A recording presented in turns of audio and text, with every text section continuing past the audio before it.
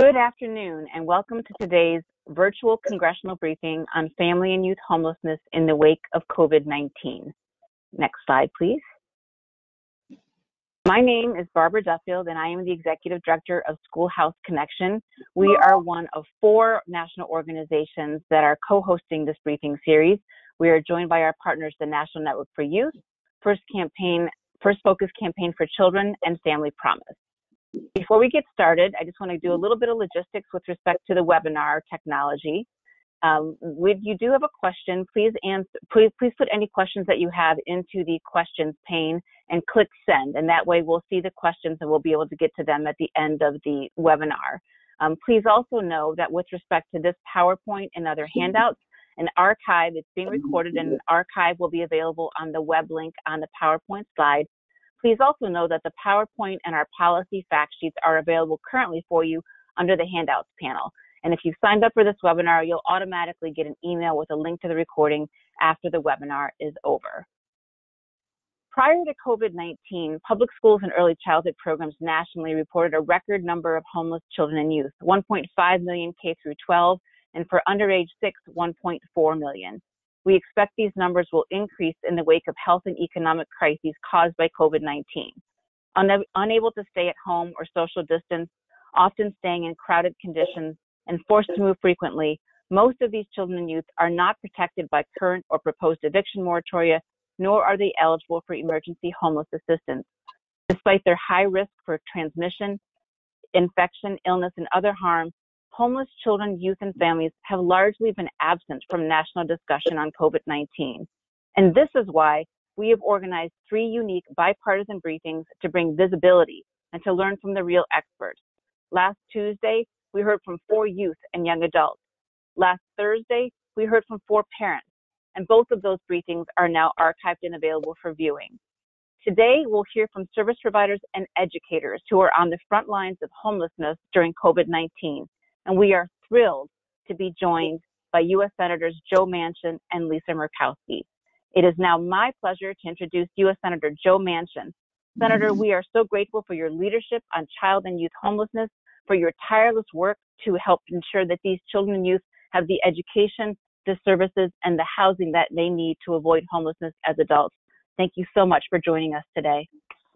Thank you, Barbara. First, I'd like to thank SchoolHouse Connection, the National Network for Youth, the First Focus Campaign for Children, and Family Promise for putting this together. I know Barbara, Darla, Kear have been working with me in my office extensively over the past several months to address children and youth homelessness. I'd also like to thank Kim Martin from North Central West Virginia, my home area in the Fairmont area, and she's with Head Start, and she's a member of the panel. And I look forward to hearing from her and the others that have joined today. Finally, I would like to thank Senator Lisa Murkowski, my dear friend, for working with me on the Emergency Family Stabilization Act that will really impact children, youth, and families that are currently or at risk of experiencing homelessness. Just this week, the West Virginia Department of Education reported that there are more than 10,300 students experiencing homelessness in West Virginia. This number is slightly down from the previous year because schools across the state shut down in March due to the COVID-19, and school personnel were unable to accurately capture the student data after that. Every child deserves a loving, caring adult in their lives, and they also deserve a stable home to go to every night. I am committed to fighting for increased resources at the federal level to assist state and local communities in combating children and youth homelessness. The only way to reverse this cycle of poverty and youth homelessness is to combat this issue head on. Our nation today on childhood homelessness can change the trajectory of West Virginia for generations to come. And that's why I will continue to fight for West Virginia's homeless children and youth in every way possible until we reach our goal of 0 homeless children in West Virginia. Even one child without a place to call home is one too many. As you all know, I introduced the Bipartisan Emergency Family Stabilization Act along with Senators Murkowski, Senator Sinema, and Senator Collins. This bill is necessary to assist families, children, and youth who are experiencing homelessness, especially during the COVID-19 pandemic. This bill will provide critical services through the Administration for Children and Families, Department of Health and Human Services, using the broader McKinney-Vento definition. Specifically, it will provide PPE to families, assist with health visits, education costs, ensuring that families have access to vital federal programs to assist them, and much, much more. A bipartisan companion bill will be introduced in the House in the next few days. We need Senate and House leadership to include this in the next COVID-19 relief package. So please ask your congressman and your senator or boss to support this legislation. I want to thank all of you for being a part of this fight. Together, we will ensure that every child has a safe place to call home and rest their head at night. Thank you, and God bless each and every one of you.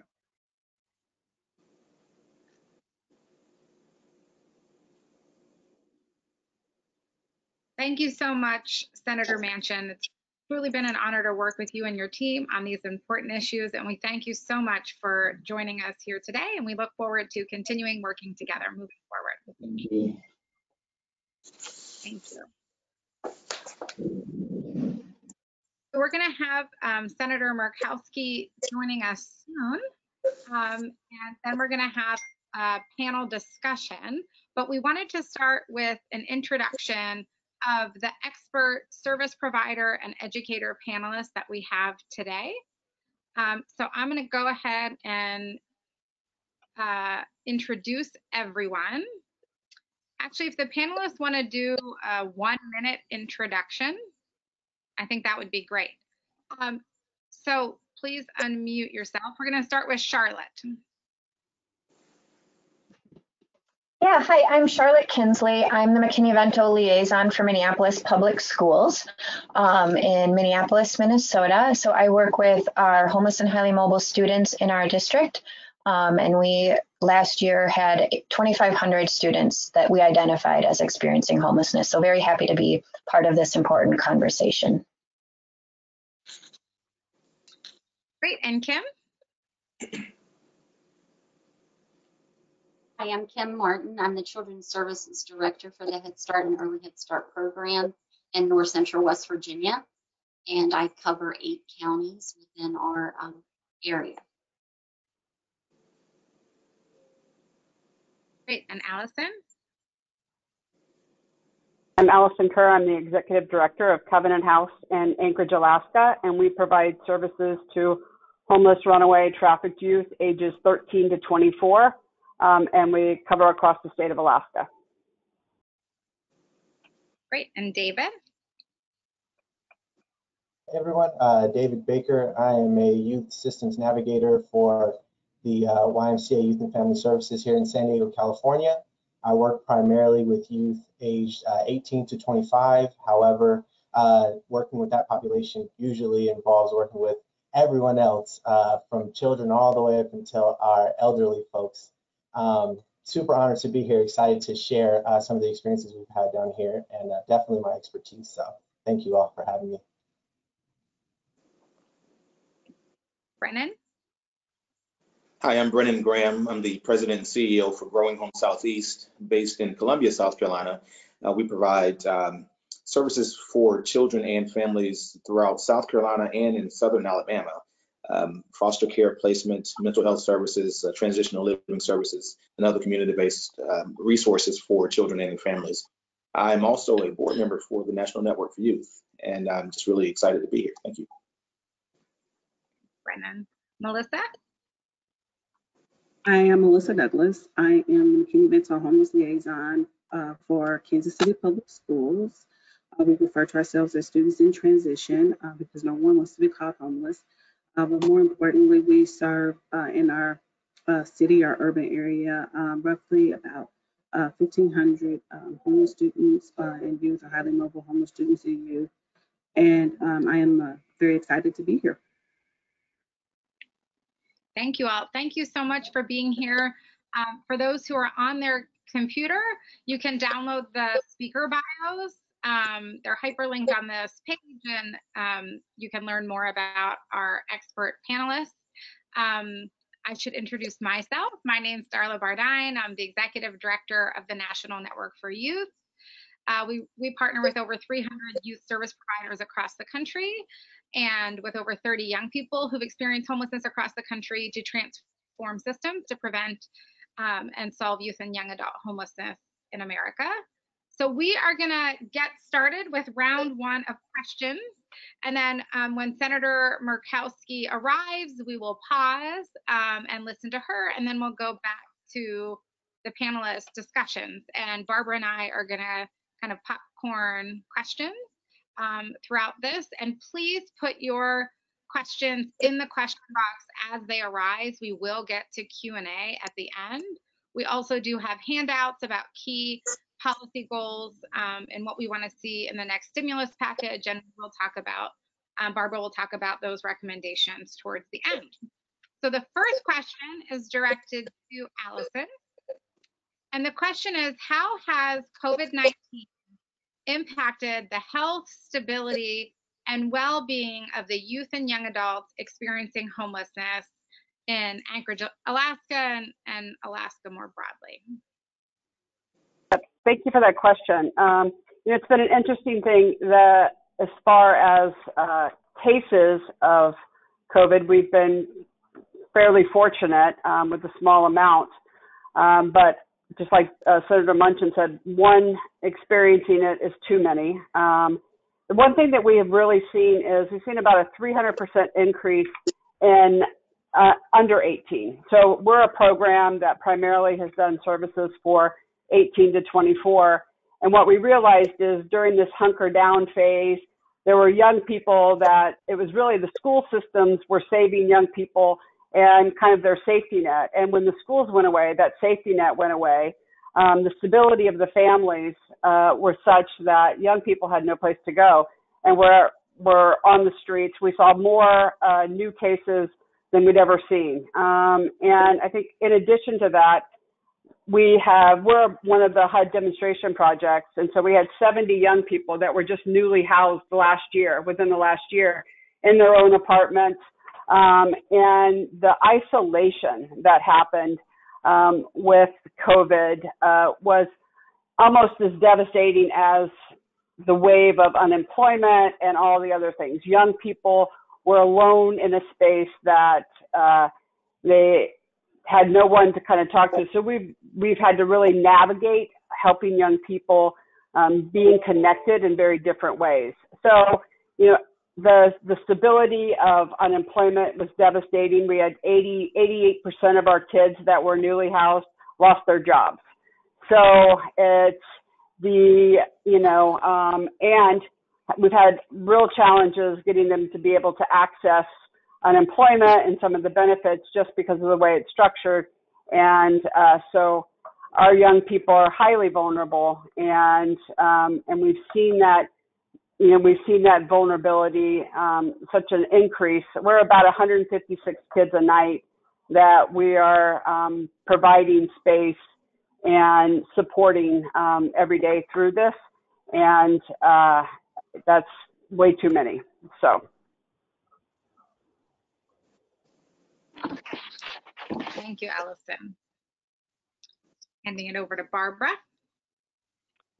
Okay, so I'll start this next question, and again, as when Senator Murkowski joins, then we'll just sort of stop and then resume. So this next question is for Charlotte.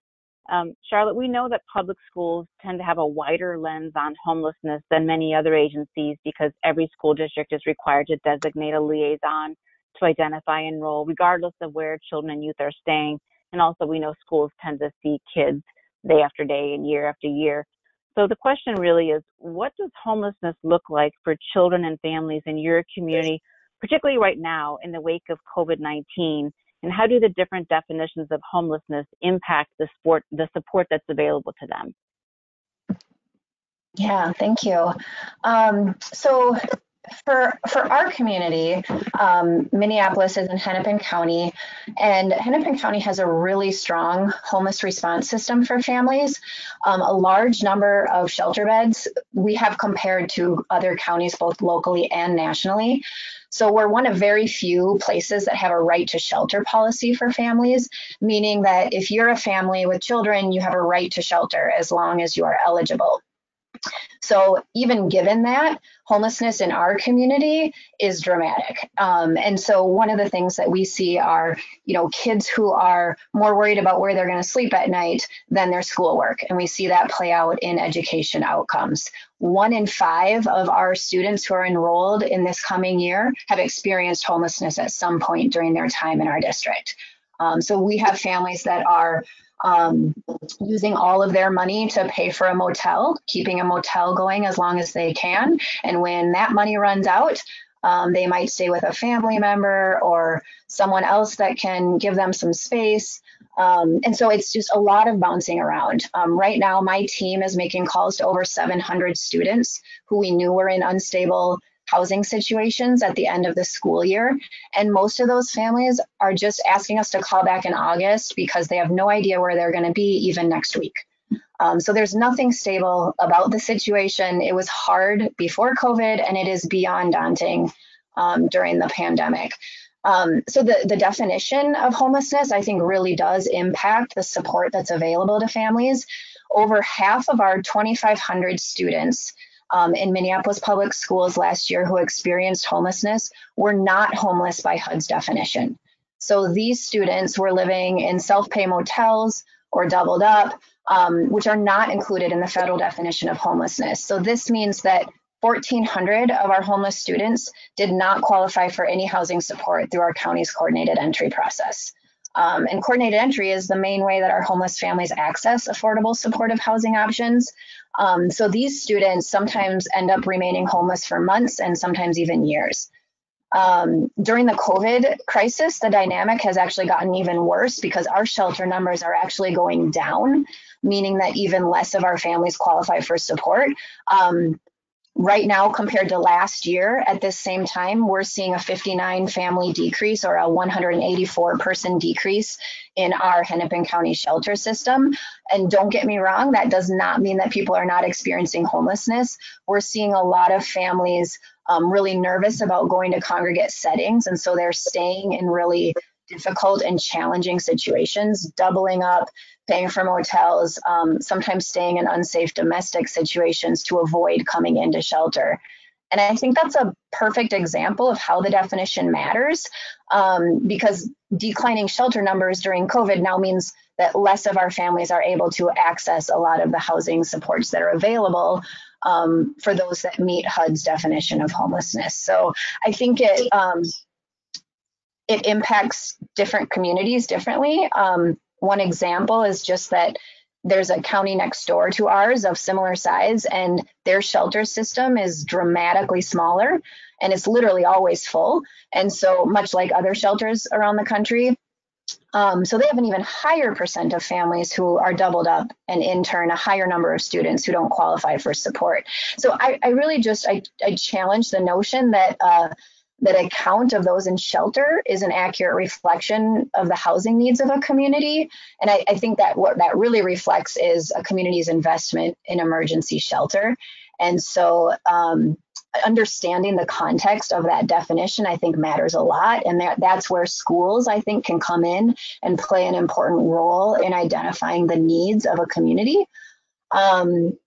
One example, just recently, I was working with a family who had four kids staying in one bedroom of a relative's apartment unit, and they had been there for 6 months. So this parent was working, but not making enough to afford a place on her own. And this family member allowed them to stay in their housing, but they had to be super quiet. They had to sneak in and out because they really were not supposed to be living in this unit. So we were able to, through an initiative in Minneapolis called Stable Homes, Stable Schools, that's a partnership between the city and the county and our school district, we were able to provide them housing, but that's not usually available for families. And so a family like that could end up staying in a situation like that for a very long time. And that's being played out in neighborhoods across our country. I can't tell you how many times I've seen mattresses and bedding tucked behind couches and stored anywhere that there's space during the day so that families can have a place to sleep at night. And I just think we cannot continue to have that be our community's response to homelessness. If we want to provide housing resources to those that need it the most, we really need to understand how each community experiences homelessness. And the definition of homeless needs to be broad enough to respond to the varied needs within each community, which is critical for our youngest community members and students who are experiencing homelessness every day. Thank you very much, Charlotte. I think we just got note that Senator Murkowski is dialing in now, so we're going to pause.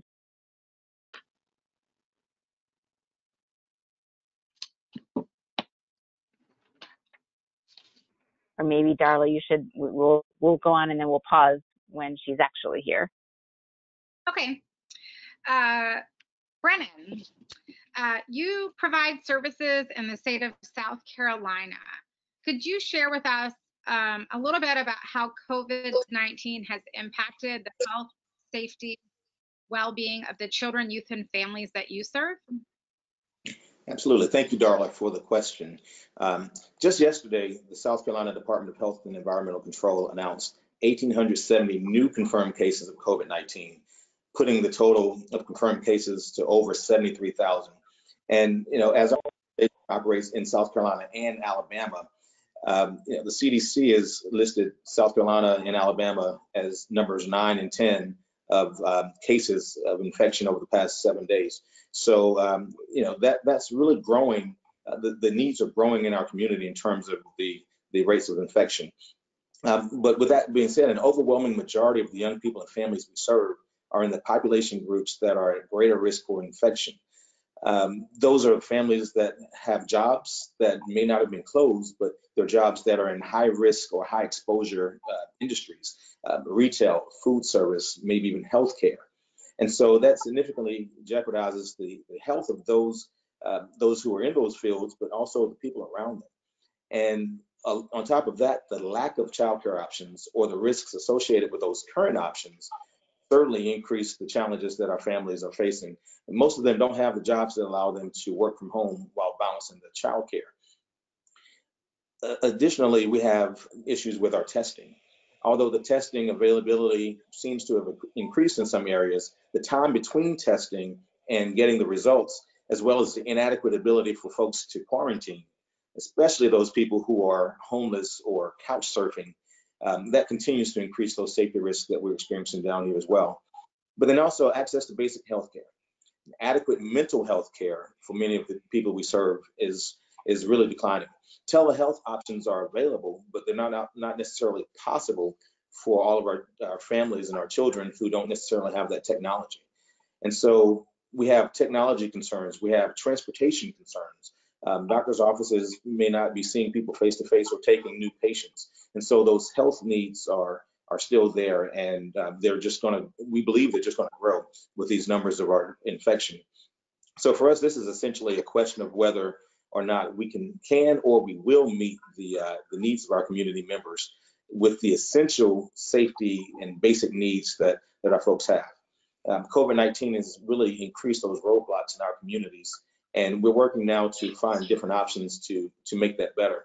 So as I speak more about the prevention for homelessness and prevention for these crisis situations for our families. Our agency works with a broad range of young people and families throughout the communities. And what we're seeing is just increased challenges with all of our people that we serve based on the needs of COVID-19.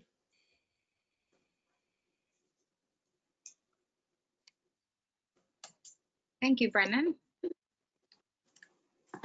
We're going to pause one moment. The senator is on, trying to pull her up.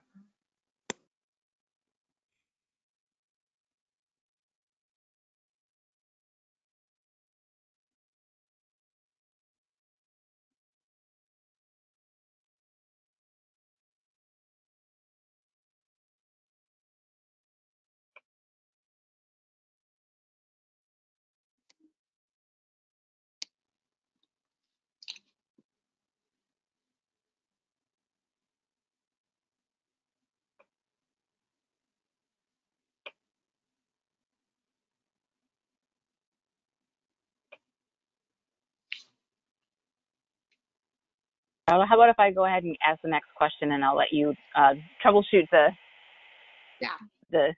system. Okay, so Melissa, the next question is for you. There's been a lot of discussion, and Charlotte talked a little bit too about the impact of COVID-19 on school and school closures on our nation's children and youth. And we know that prior to COVID, school was one of the few safe, stable places in the lives of homeless students, and maybe the only agency that was seeing and serving them. So how has COVID-19 impacted students experiencing homelessness in Kansas City, and especially your ability to even identify them and enroll them? How has it impacted their health, safety, and access to learning? Well, thanks, Barbara, for the question. First of all, I want to say that I am currently sitting in our boardroom in the process of trying to really, get our students enrolled in. Much like Charlotte in Minneapolis, we've been trying to call our families, but I don't know if Charlotte has the same issue that I have here in Kansas City, but the phone numbers are only as good as the moment that they gave it to us.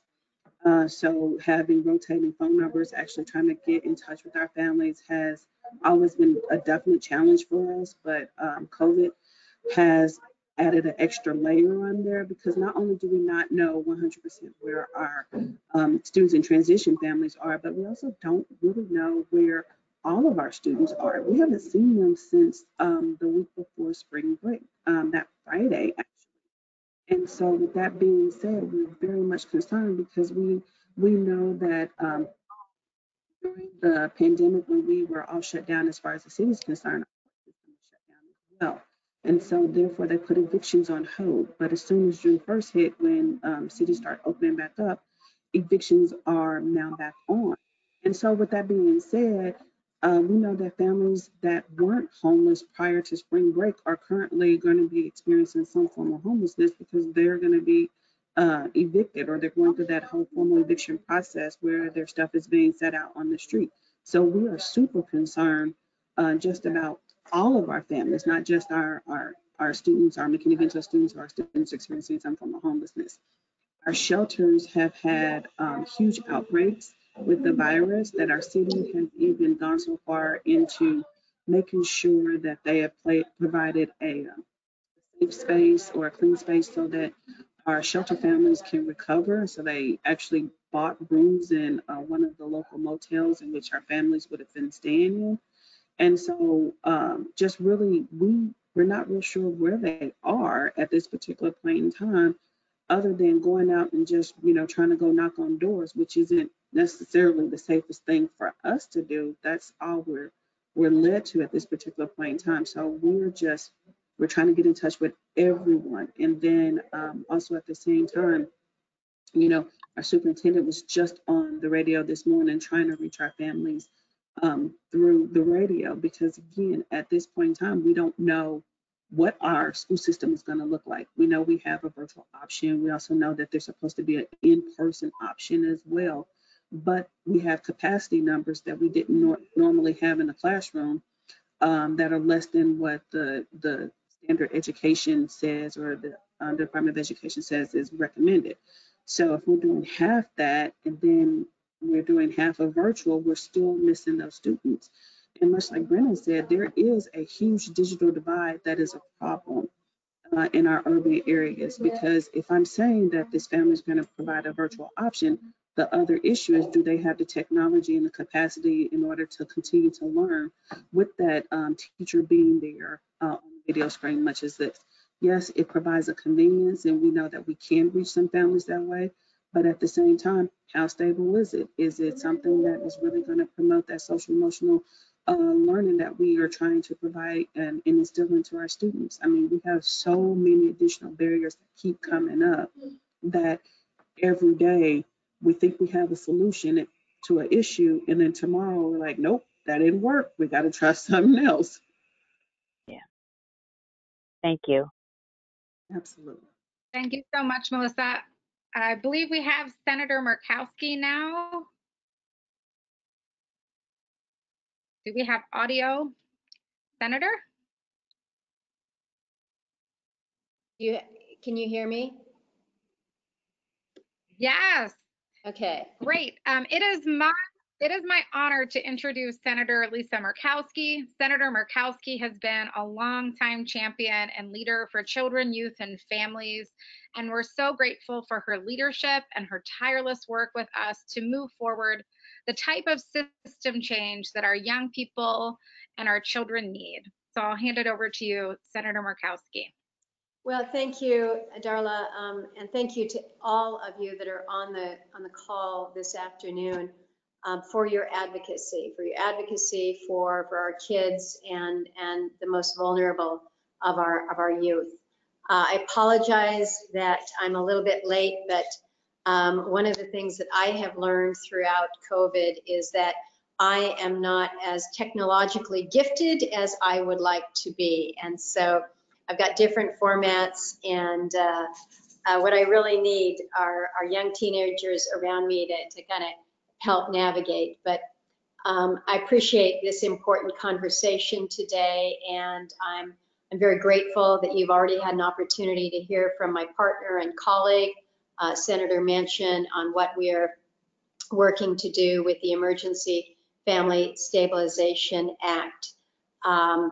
It's important to have good partners on legislative initiatives. It's important to have good partners across the aisle. This is something that, as the senator from West Virginia and the senator from Alaska, both places that have significant rural populations, that have populations that really are vulnerable, where we see far too many of our young people who are homeless, where we see families who may be part of the chronic homeless community, but also those who have just recently become homeless because of a host of different issues. I want to personally acknowledge and recognize my friend, Alison Kear, who is part of your panel today as the executive director of Covenant House, Alaska. She is not only a leader in the community, but she is a leader and a role model when it comes to our youth and our homeless particularly.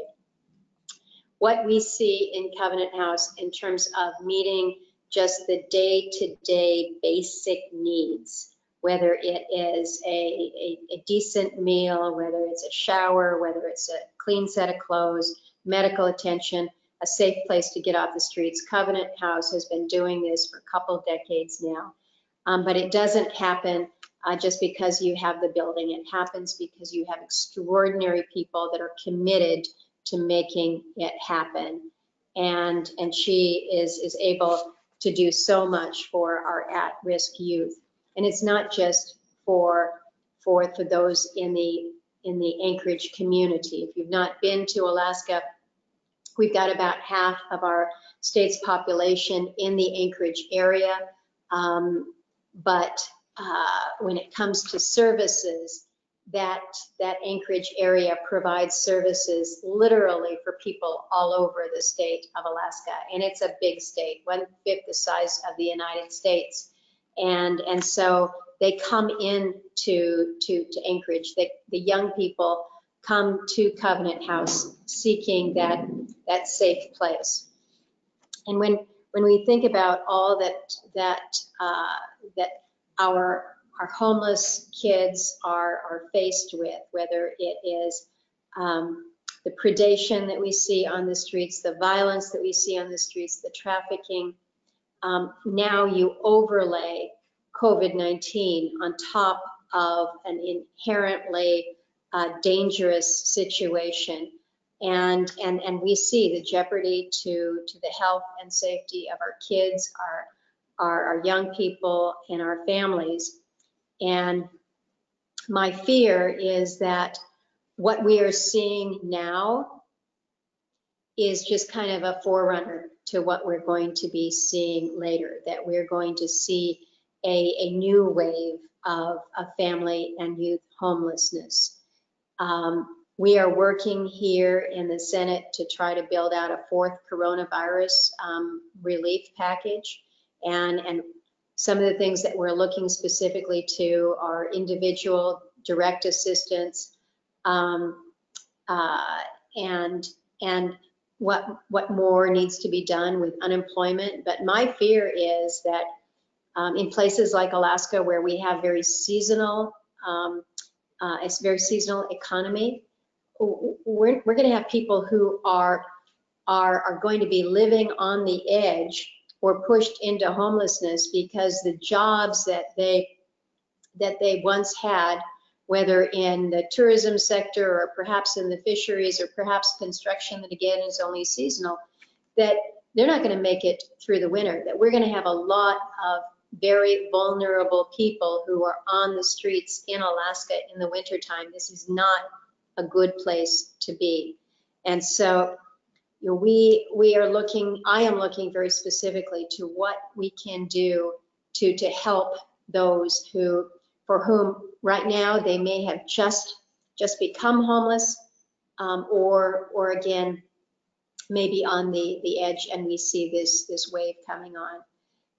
With the initial CARES package, we did include some funding for homelessness, but what we learned all too soon was that far too many of our children and our youth who are experiencing homelessness were not eligible for the CARES funding because they're not eligible for most of the services that are provided by HUD's Emergency Solution Grant Dedication Fund dedication.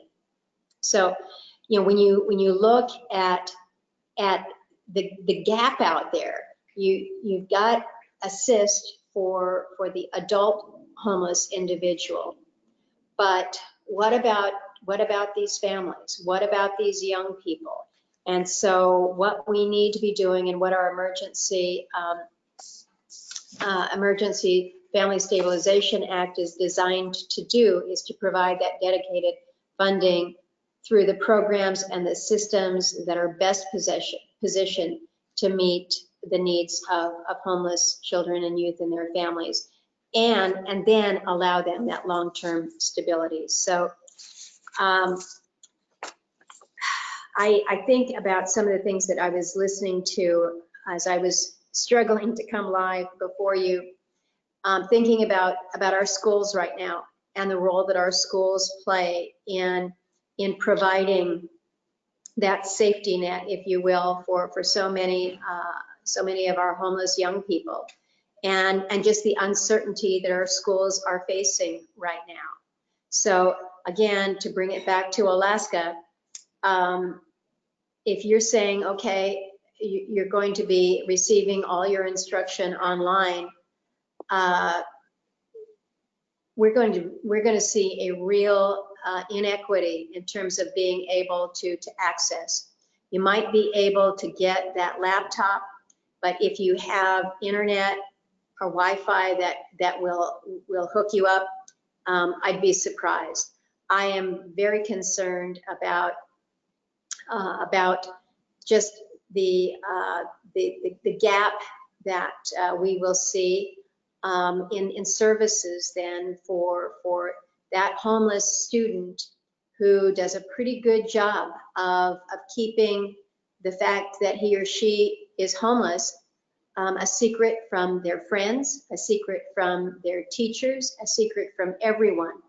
And it just is through the grace of God sometimes that somebody is able to have that conversation and realize that we've got a child who is severely at risk, and how we can be there for them. When we're trying to do this all remotely, when we don't have that teacher who is seeing the kids as they're coming in, I worry about the additional exposure that these children will face with uncertainty with schools reopening. I've talked for far longer than I was supposed to, or that I should, but know that I sincerely want to be your advocate here in the Senate, along with my friend and colleague, Senator Manchin. What you are working on every day, the the effort that you are making to reach out to as many of these young people and give them that fair chance that they deserve to be safe and to be protected. And that comes with the ability to have a place that you can call a home. So thank you for what you do. Thank you for helping us out with our Emergency Family Stabilization Act. We want to get this in. We want to make some headway here, and we'll do it with your help. So thank you. Thank you so much, Senator Murkowski, for taking the time to be here with us today. Your passion and commitment to affecting policy change for children, youth, and families experiencing homelessness is so apparent. It really has been an honor to work with you and your team, and we look forward to continuing to work together. So thank you so much. Thank you. And I know that Anna Dietrich, who many of you have been working with, is on this line following this. She's done a great job with this measure, and working together, we're going to advance it. So thank you. Yes, thank you. Anna's phenomenal. So thank you so much. Thanks. Now we are going to shift back to our panelists. And the next question is for David, who hails from San Diego, California. So tell us a little bit about how COVID-19 has impacted the health, stability, and education of the young people, the children and families that you serve. Great question, Darla, and definitely happy to be in San Diego right now, because I hear that the weather is terrible everywhere else. We're sunny and 70 here, so enjoying that. And thank you, Senator Murkowski and Senator Manchin, for being champions for the youth. We have all had to adapt in response to COVID-19, and so many of our youth saw their entire lives change overnight. You know, they can no longer access the computer labs where they would do their schoolwork. They can no longer access the day centers where they would decompress.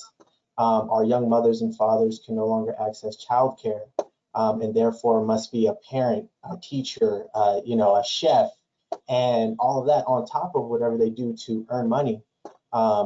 So I'm sure a number of those people are on this very call playing 2 or 3 different roles right now, and I commend you. Because it is a challenge and a half.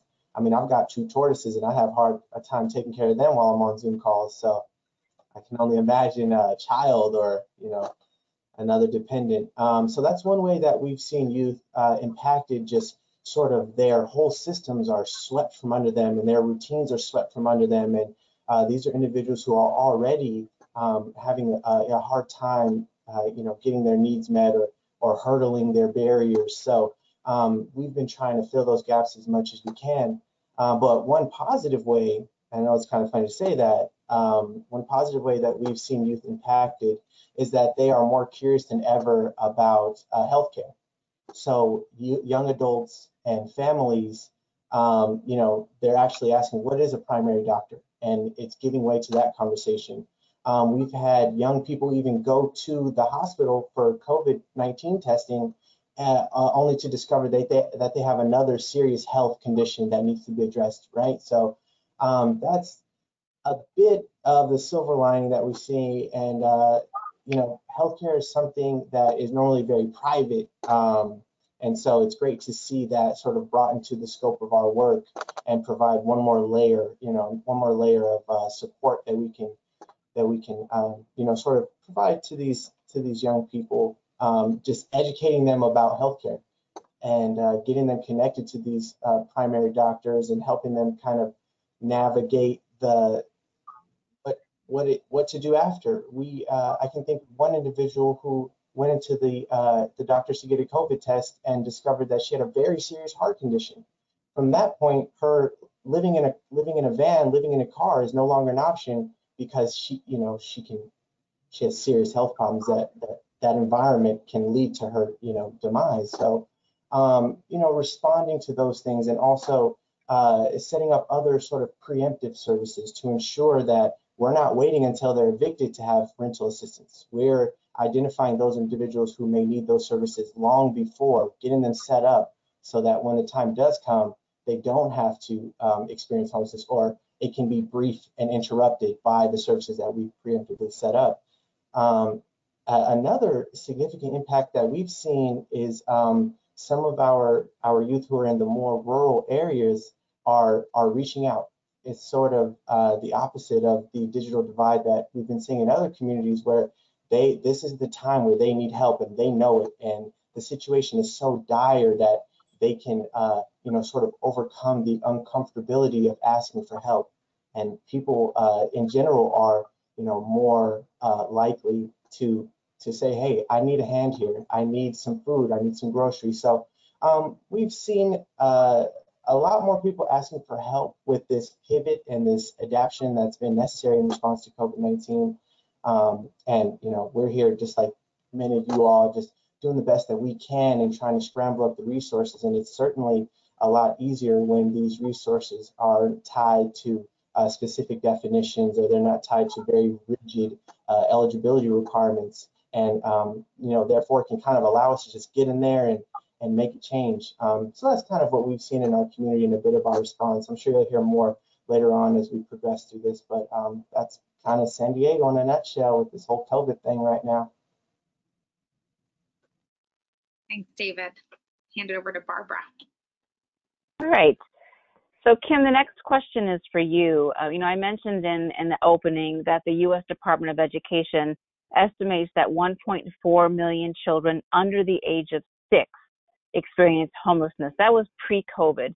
And of course, we know from all the research on early childhood about the lasting impacts of adverse childhood and specifically homelessness on later child development. So my question for you is, how has COVID-19 impacted infants, toddlers, and preschoolers who are experiencing homelessness in the counties that you work with? And what kind of barriers has it posed to their health and development, and also to your ability as a early Head Start program to identify and recruit these children and families? Thank you, Barbara. Yes. First, I think I need to say that in the area that I'm in West Virginia, that I can talk directly about the children, but first I need to mention where the families are.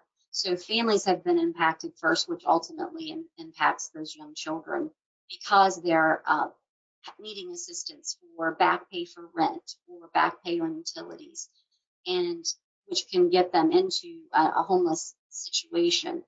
And when I speak on the children's behalf, we're looking at the lack of care for clinics and pediatricians and dentist offices that are shut down at this time, or limited access to patients because they were closed for that time frame and they're behind.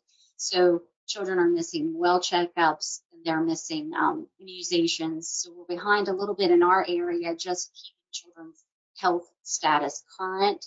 So that's been one of the biggest impacts directly on children. And unfortunately, across the United States, I'm sure, children at this age lost the opportunity to socialize.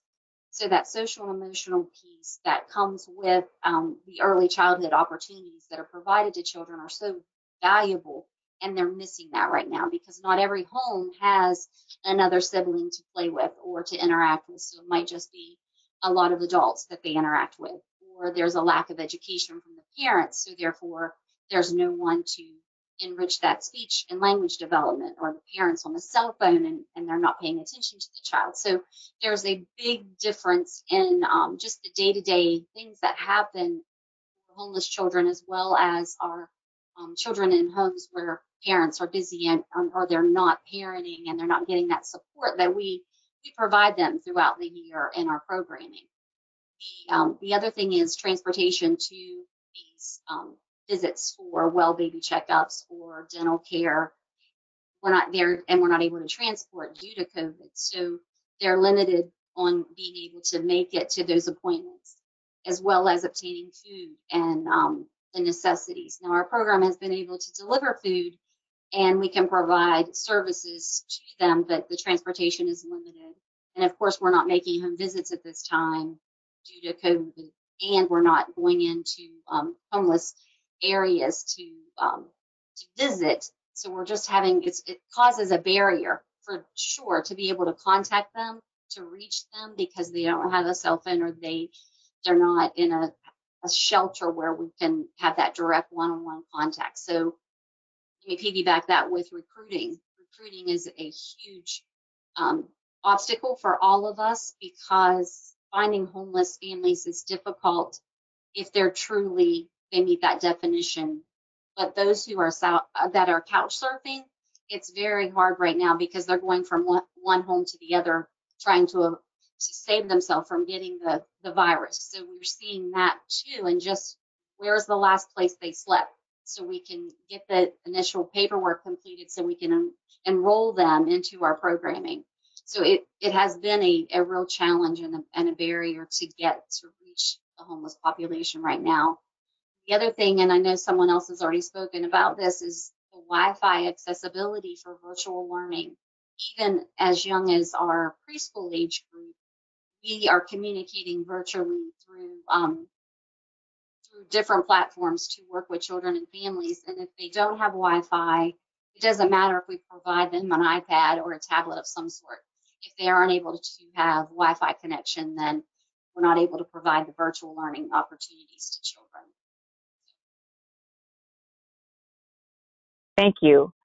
So what we're going to do next is we have one last question for the panelists, and this question is now pivoting specifically to the legislation that Senator Manchin and Senator Murkowski introduced, and that they're championing, the Emergency Family Stabilization Act, which is a new funding stream through the Administration for Children and Families that the Department of Health and Human Services direct federal to local, providing flexible assistance for housing-related, health-related, children's services-related needs for the broader definition of homelessness, and again, in this time of COVID. So with respect to this legislation, what we're going to do now is we're going to ask the panelists in the reverse order. So Kim, I'm going to start with you and ask you, if this legislation were enacted, how would it help your Head Start and Early Head Start programs stabilize children and families who are experiencing homelessness?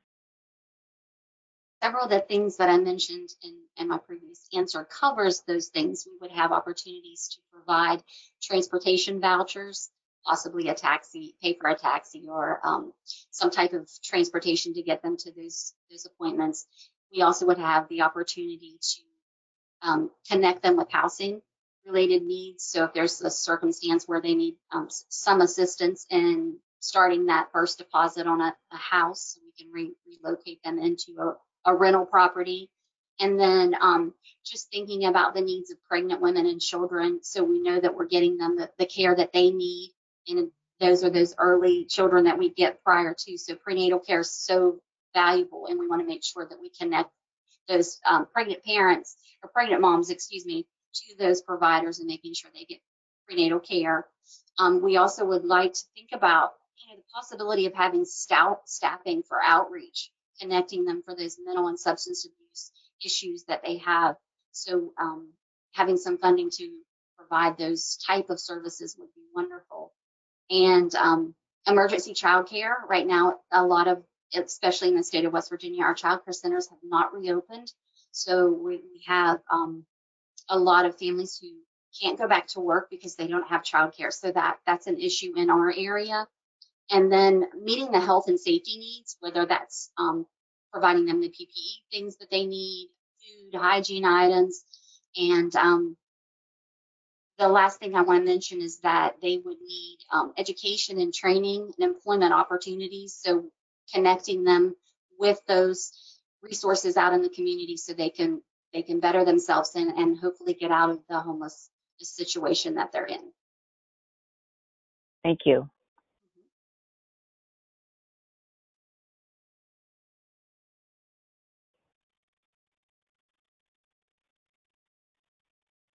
I think you're muted, Darla. And now, yeah, so sorry. we have a big thunderstorm here, so I muted so you didn't hear the thunder in the background. So my question is for David. The Emergency Family Stabilization Act would provide direct, flexible funding to community agencies to meet the emergency needs of youth who are homeless using the broader definition of homelessness. So how would this help the young people that you serve? Great question, Darla. I think it would allow us to step in earlier and provide some more of those prevention and diversion services. Many of the youth who we come in contact with are couch surfing, or they're in situations that are a bit more gray area, and therefore these sort of rigid eligibility requirements or these definitions that don't necessarily encompass them, it forces them to continue this lifestyle. And I always say that couch surfing is the gateway to homelessness, just like couch surfing is the gateway to trafficking. Couch surfing is the gateway to domestic violence. It's allowing us to step in earlier and really wrap around these youth and say, here you are, you're a human, you're not your experience. Validate what they have going on and actually help. As a youth system navigator, I spend a ton of time every single day acquiring resources in the morning so that throughout the day I have it ready to go, because these youth, unfortunately, they're hard to get a hold of when they slip out of our hands. After I get off the phone with the youth, their life could change just like that. They could go all the way across the country to another place. So in reality, that safety net, that flex funding and these definitions, especially around homelessness and chronic homelessness, would really allow us to just open our doors and not only open our doors to keep youth in, but it would prevent us from having to turn youth away and therefore sending them in the direction of other resources, like I mentioned earlier, the traffickers, these other situations that are subpar. We want to be who they come to, and we want to be who helps them, basically. And that's what this funding would allow us to do. Thank you, David. Turn it over to Barbara. So Melissa, from a school district perspective, the legislation is direct federal HHS to local community agencies, but school districts are eligible recipients of this funding. And again, it's flexible, housing related, health related, childcare related, for this broader definition. How would, if this legislation passed, how would it allow you to stabilize families and children in Kansas City? That would be amazing, because as a school district, we're not able to provide that direct connection to emergency housing. So we have a mom that is fleeing a DV situation or domestic violence situation, where we would have to say, hey, you need to contact this particular resource to find out if they have space available for you and your 8 kids, or you and your 4 kids. And so at times they don't. And so we're trying to help them ponder through what additional resources they may have in their back pocket. But at the same time, if we can get that funding, then we will be in a position to say, okay, well, we may be able to provide that hotel motel stay for 2 days, 3 days, until that shelter becomes available on a truly emergency basis. That's our biggest challenge, is that we have weather related challenges. Of course, Kansas City, we get everything, ice, rain, snow, all of that. And so oftentimes just having a safe place to sleep for a night or two is a bigger challenge. And so right now I have to currently rely on some of my continuums of care, but also we rely heavily upon our religious community. So I'll call the church and say, hey, church XYZ, can you please provide a stay for 2 days, 3 days, 5 days for this family and everything, because some of the shelters also don't allow for that paramour situation.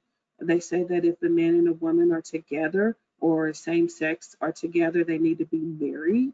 And so that also creates a barrier. So having access to that emergency funding will help us kind of put a Band-Aid on that immediate need of being housed in a safe place for a few days until we can reset and really, find out what's available for them, because most of the time that those families that do come and see us, this is the first time that they're experiencing homelessness. This is the first time that they are saying, I don't know what to do, but can you help me down that path? And so that would be the biggest thing right there, as we continue to connect them to the agencies that help provide a lot of additional resources. So helping trying to remove that immediate barrier to some type of immediate shelter. Thank you. Thank you. The next question we have is for Brennon. The Emergency Family Stabilization Act would allow service providers with expertise and experience in serving children, youth, and families experiencing homelessness to have access to flexible funds to that can cover a myriad of needs. What would these resources allow you to do, and what kind of impact could you have in your community? Well, thank you, Darla. In preparation for this briefing, I met with several providers of services for homeless youth in North Carolina and in South Carolina, stakeholders and other providers, just to get their perspectives on some of the day-to-day challenges they're experiencing, but then also some of the gaps that they see. And so one of the things that just jumped out across the board was emergency housing. Needing emergency housing and support for some of our young people and our families that come through our doors. Housing that could potentially be available for a couple of weeks while people are able to get things stable so they can move forward. Also, rental assistance and utility assistance. Those are some of the major challenges. So when we're thinking about preventing homelessness, making sure that people have at least the opportunity to catch up on the rents because they didn't have the employment during this time with COVID-19 that has just created some other challenges for them. Another piece of it is technology. Everyone's mentioned technology today, and that is, I think, probably one of the major issues that we're having when we're thinking about education, when we're thinking about just healthcare and other opportunities for people to stay safe during the COVID-19 pandemic. Technology is critical. So ensuring that we could provide the necessary technology for some of our youth and families that we're serving. Another part of that is also just case management and outreach. This is a brand new way of doing business across the country now. When we're talking about access to services for families, when we're helping young people figure out how to navigate from point A to point B, the systems are different now. The way we do it is different. And people need a little bit of support in navigating those new systems and new challenges. And so in implementing case management programs and services for our young people and their families to make sure that they do have access to the services that are available is absolutely critical. And the other part of that, and I think the last piece is really just the access to additional staff members to provide that in-person counseling and therapy that our kids and families need. Using telehealth and some of these other options that we have right now is definitely helpful, and it does meet a need, and it fills a small gap that's there. But there's some folks who just don't have access to those technologies. And then there are also people who just need a little more support. They need additional face-to-face contact. And having someone on staff or additional people on staff in some of our organizations across the country could really assist in that. But specifically in our South Carolina area, our providers have said they need additional staff members to help their young people with that face-to-face counseling and therapy to address some of those challenges that we've all talked about today. Thank you, Brennan. Over to Barbara. All right. So Charlotte, the next question is for you. We've been talking again about the Emergency Family Stabilization Act, which, just to sort of compare and contrast, we've got the different definitions. We've talked about those between the HUD definition, which excludes a lot of families and kids, and then we've got the broader education and early care definition, which this legislation encompasses. We've also got different delivery systems, in terms of coordinated entry and that whole process versus a direct funding to agencies like schools, like early childhood programs, like community-based organizations who are working with families and youth. But there's another piece too, which is really that the Emergency Family Stabilization Act takes a holistic two-generation approach to family homelessness and authorizes funds for a variety of needs, housing included, but also children's services.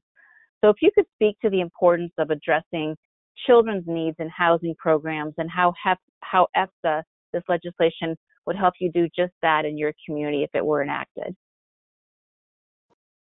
Yeah, thank you. So appreciate just the wisdom on this panel, and also just the awareness of the needs of children and that advocacy from Senator Manchin and Senator Murkowski. Just really grateful for that focus. I do think as a community, our homeless response system really could do a better job of using outcomes specifically related to children. And I think so often we're only looking at the adult and the vulnerabilities of the adult, and rarely are we looking specifically at children and the vulnerabilities of children. And I think that's short-sighted. We know that homelessness is generational, and we're not going to end homelessness if we aren't paying really close attention to the needs of children in our community. In Minneapolis, we have a really exciting rental assistance initiative called Stable Homes, Stable Schools that intentionally prioritizes homeless families that don't qualify for our coordinated entry system. And so I think that's a great example of a place where really focusing on the needs of children has had an impact. At capacity, this program is going to serve 300 families in 15 schools, so it's significant.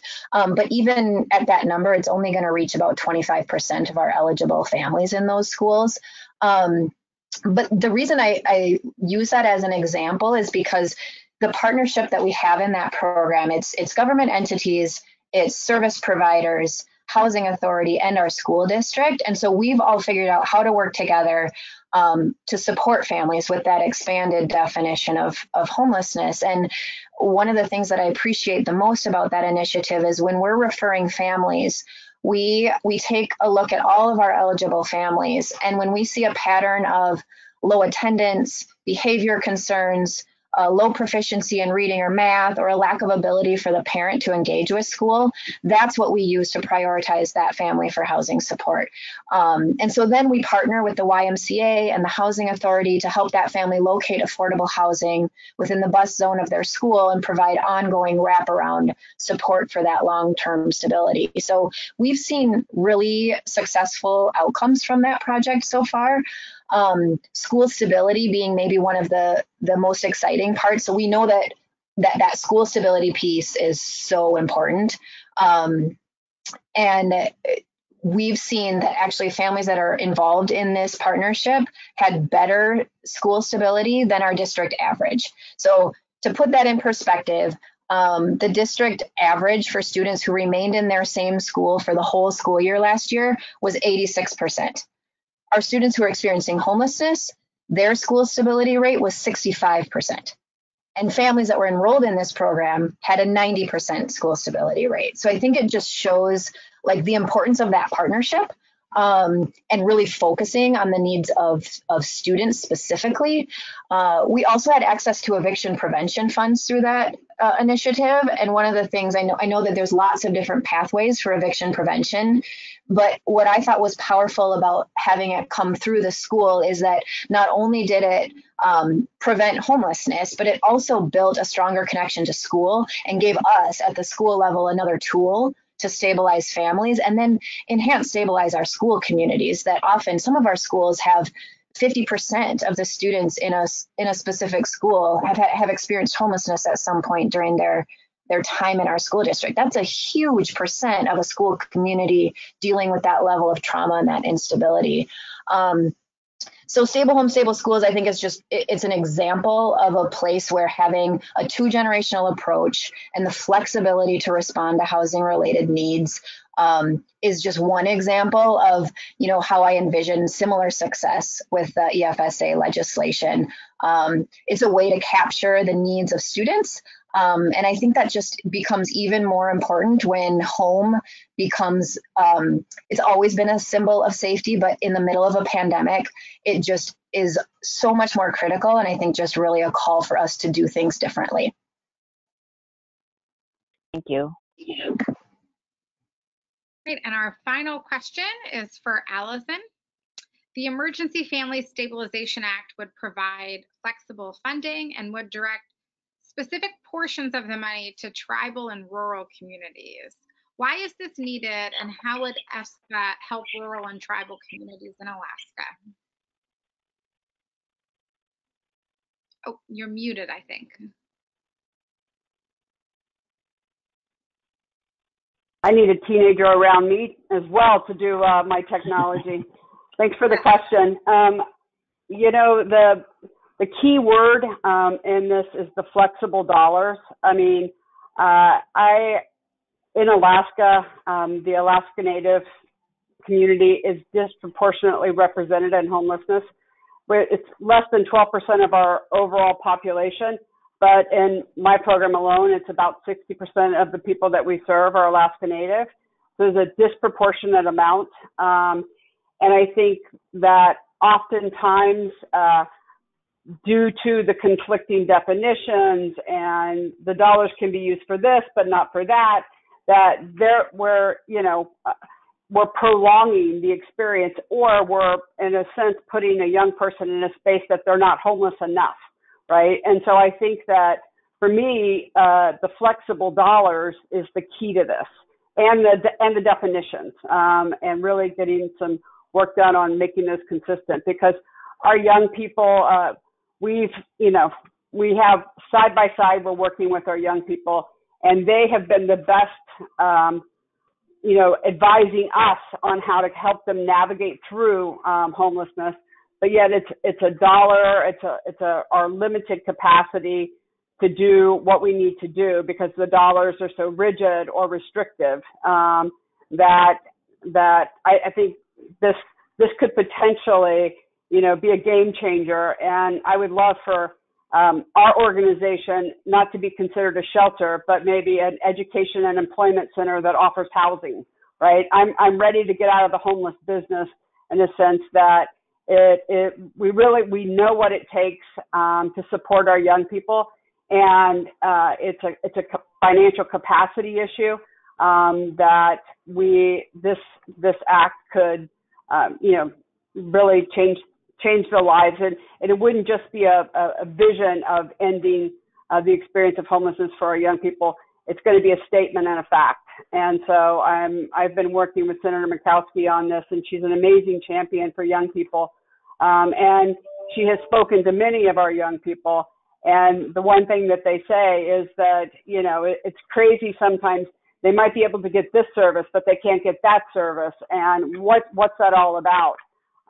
So to me, I think it's about the flexibility, and how it's going to help us is to be able to kind of serve across the state in a broader, more effective way.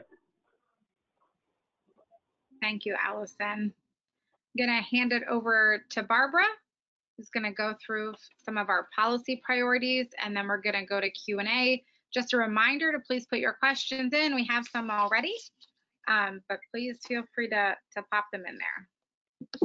All right, next slide. So just very quickly, we've talked a lot today. In fact, one of the main purposes of this briefing was to explain the Emergency Family Stabilization Act and how it would directly respond to child, youth, and family homelessness during COVID-19. So I won't say more about that. This slide does have a hyperlink to more information about the legislation, fact sheets, and how you can take action. But also wanted to say that we know that there are very many complex challenges, from technology to education, employment, nutrition, and our organizations do support a broader range of policy proposals around COVID-19 in this next legislation. We're focusing on these specific asks because we know that the emergency response system also must be as sensitive to and reflect the way that children, youth, and families actually experience homelessness in the systems that they're most connected to. So in addition to ESPA, we are also advocating for $500 million for the Education for Homeless Children and Youth program to be included in the next COVID legislation. Again, as we've heard from our two liaisons, schools are among the only systems that are seeing universally what families and children and youth are going to. And if there isn't somebody who's identifying, connecting to school, connecting to resources, then these children and youth have no access to education at all. And it doesn't matter what other resources are there, they're not connected. So we need to make sure that we see the Education for Homeless Children and Youth program as a critical part of the emergency response, as it was in Katrina as it was in the 2017 hurricanes, it too must be a focus of this next legislation.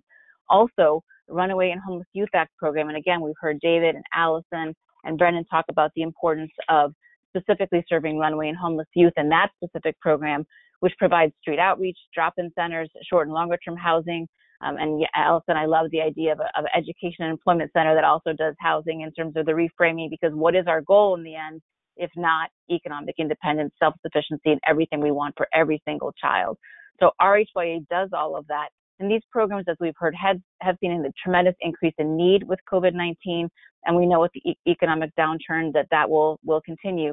So we're asking Congress to direct $300 million in funding for RHYA new and existing programs in the next supplemental. So again, you've got links on the website or on the PowerPoint there that connect directly to those advocacy calls. And now we've got time. We've got 15 minutes for questions and answers. So I'm going to be texting Darla those questions, and Darla's going to be asking our panel. Oh, first, it's a little commercial advertisement. For the next two slides are just about the recordings for the previous briefings. So Darla, take it away. Okay, thank you, Barbara.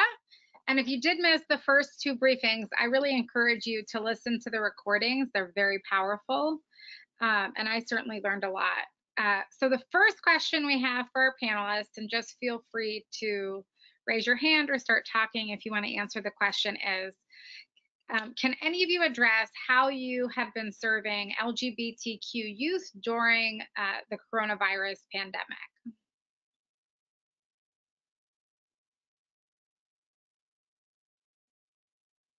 I can kind of jump in on that. I'm sorry, did I interrupt somebody? Pardon me.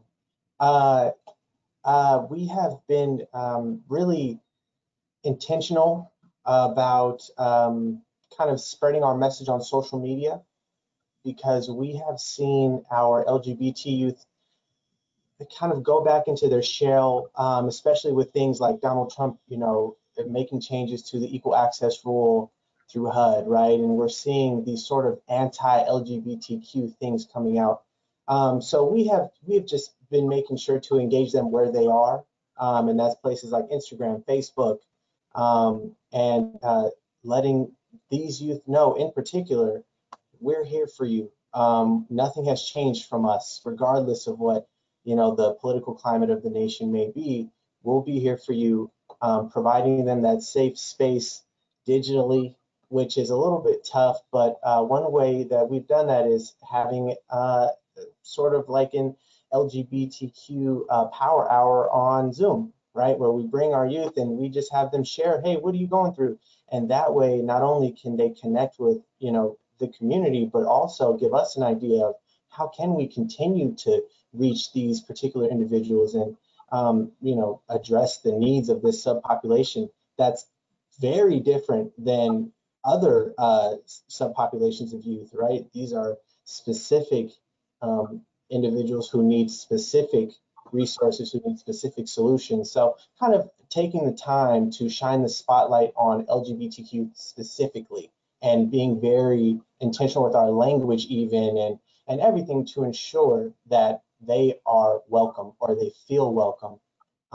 And again, really uplifting our LGBTQ youth advocates locally, elevating their voices to our county supervisors to ensure that, it's a for us, by us sort of solution, as opposed to someone from the outside looking in and trying to solve problems that they don't know about. So that's kind of one way we've been getting involved with our LGBTQ youth specifically. Also educating, we had a training on pronouns, because through Zoom it can be difficult, right? It's difficult to address folks properly. So we brought our youth advocates in, and they facilitated an excellent and informative training about pronouns that circulated through our provider network, and therefore kind of advanced all of our understanding together. And so that's sort of where we've been relying on our community partners to bring those youth to the table,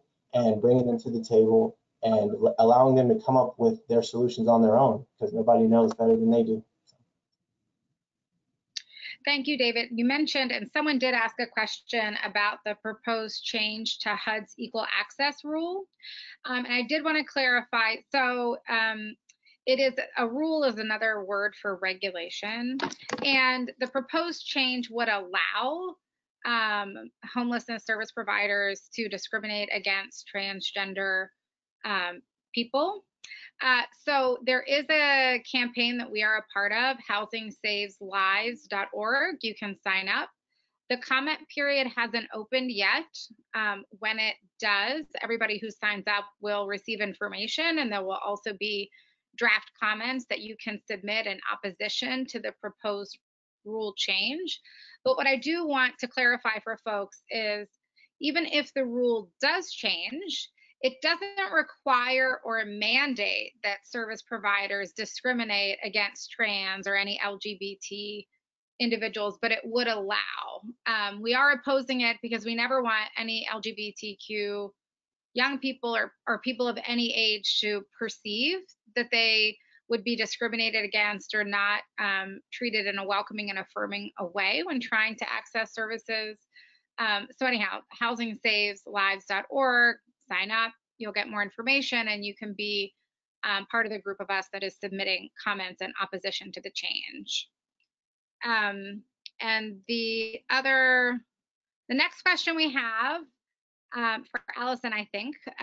So the question is, our agency works with families experiencing homelessness.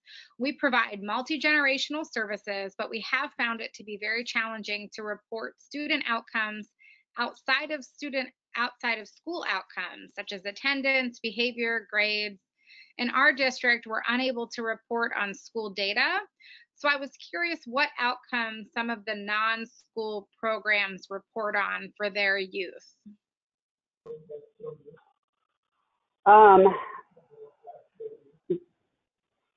That's a great question. We report on a lot of different things. I mean, our outcomes, we watch employment, we watch stable housing, what % of our young people exit into stable housing. We track our ability to,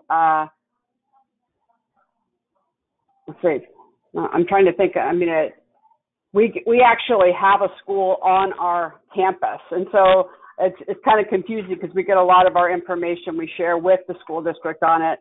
So it is about their stability. So we look at all the things that are leading itself to their stability, such as employment and, interactions with families. We're able to track we have navigators with each youth, so we are able to track the visits that they have and some of their efforts. Thanks, Alison. David, Brennan, did you want to share anything around outcomes? Actually, our outcome tracking is very similar to what Alison just presented. We also look at healthcare and mental health stability, changes that whether positive or negative, but in terms of the homelessness, really the exit to permanent stable housing is, I think, really critical. All those other components that go along with it, with employment and career readiness and the other aspects of the supports that are necessary to have stable housing are also recorded. Great. The next question is for Melissa and or Charlotte. So the question is, please comment on safe parking and students and families' needs for shelter.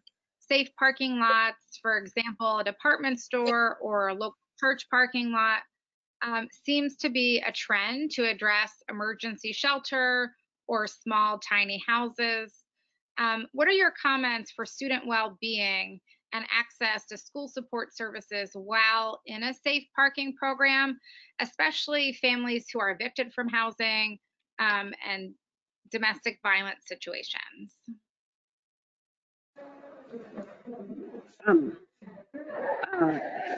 It's funny that you talk about, the question is talking about safe parking, because that's actually something that I've been, my team and I have been trying to pursue within our city with some of our elected officials, both locally in our state. And so we don't exactly know what safe parking looks like for Kansas City, but we do know that it is being done in California. So we know that, and we're super excited about it. But we also know that that comes with some additional liabilities, because what we envision is it to have a safe parking partnering with one of our agencies so that facilities are still available within that parking lot, so to speak, that surface lot that they may be, that it's still patrolled, and then have some of those regular agencies that are usually only open Monday through Friday, 8 to 5 regular business hours, to provide those services to those carloads right there at that parking lot. And it will have like a dusk till dawn operating hours. So we thought about it tremendously, but just trying to get players at the table within our cities so that we can come up with a viable function for a safe parking. Hasn't been successful, but I haven't given up because I continue to go on and talk about it every chance we get. We elected a new mayor, and I'm like, hey, I want to be able to talk to you about safe parking, because we already know our families are parking in some of our touristy spots, and to distinguish safe parking from like overnight travel parking or RV parking or camping parking, that it is not that. This is a family that is experiencing homelessness, and they happen to be living in their car and they need somewhere to park. So in the meantime, when we come across our families that are living in their vehicle, we try to direct them to the safest place to park, and we tell them, you know what, park around one of our buildings because we know it's being patrolled.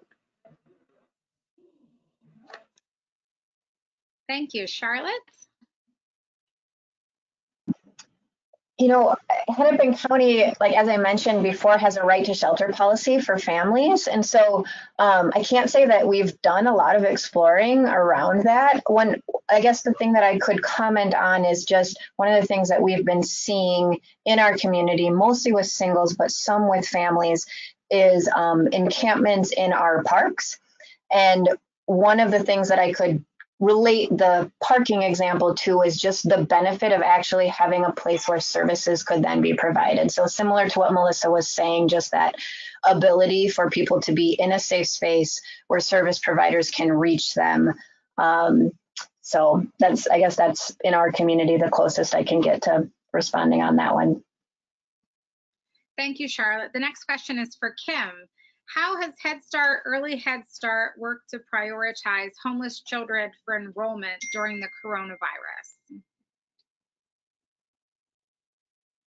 So anytime that we take an application on a homeless child, their criteria points are significantly higher to any other child who may have a lower income level. So the homeless population is placed into a classroom as soon as possible.